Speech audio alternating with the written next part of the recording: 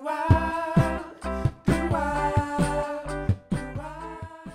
I found this picture of you that, just in case anyone was confused as to whether you are Jewish or not, but I loved this particular Oh, yeah.